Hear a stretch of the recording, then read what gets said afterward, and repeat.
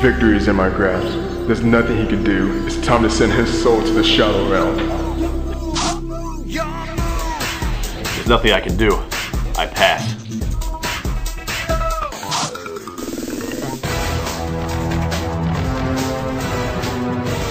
I activate Reckless Greed.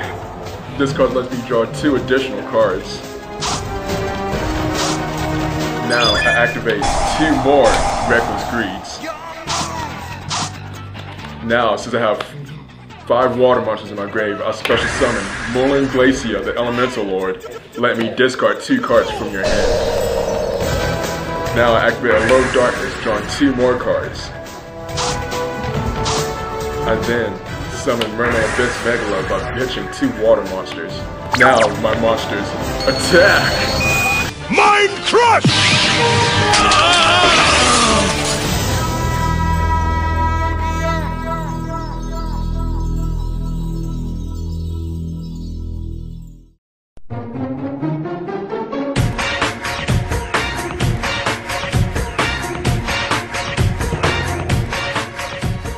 Yu-Gi-Oh! Is a children's card game. It's a children's card game. Yu-Gi-Oh! Is a children's card game. It's a children's card game. Yu-Gi-Oh! Is a card game, not a children's card game. Both players make a deck of 40 to 60 cards, and they have duels with them. I guess it's more of a hobby for me, at least. I'm not one of the people who's seriously competitive about it, but I like collecting, I like trading and playing more casually. I play Yu-Gi-Oh! Because it's a waste of time, and I play Yu-Gi-Oh! Because it's fun. It's something to do. I have a lot of free time on my hands, so it's just something to pass the time.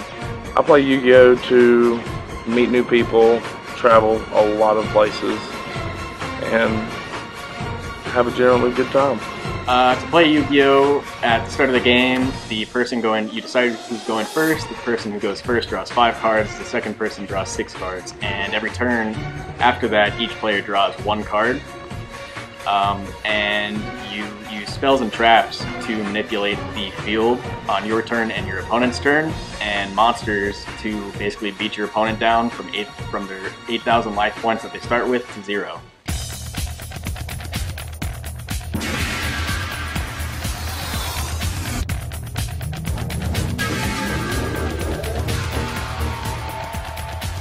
Locals is when a card shop that is in your area posts a tournament on a specific day, and a small group, usually of 20, 30, 40 people, come out and just play together for fun and prizes.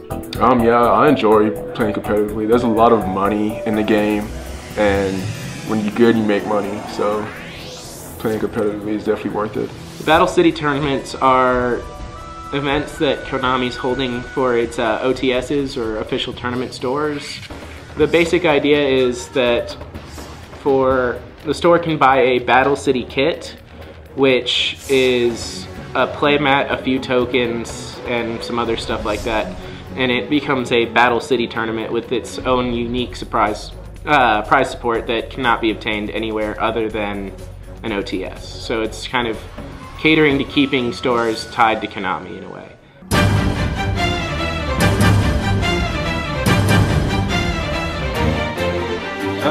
So I'm playing Spellbooks today. I'm not using the traditional Tree Priestess build. I'm using World build today. So it's probably going to go awful, but you know, we'll see what happens.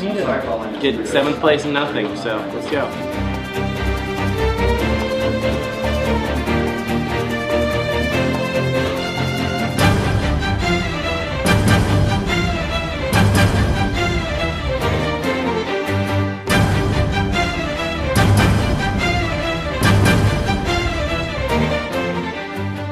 Right now, I'm playing Mermails. It's a combo deck.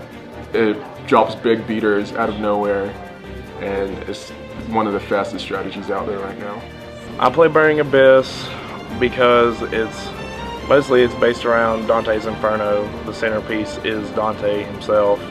It has a lot of strength for winning very quickly and drawing a lot of cards. The current deck I run is a deck called Yang Zing, and it is a deck based around monsters floating into each other, which basically means that whenever a monster is destroyed, it takes another monster from your deck and summons it, so there's an endless stream of monsters.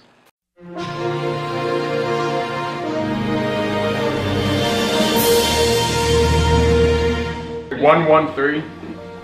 No? Okay, 139. Yeah! I would say if you never played before, don't just jump straight into the game and expect to be good.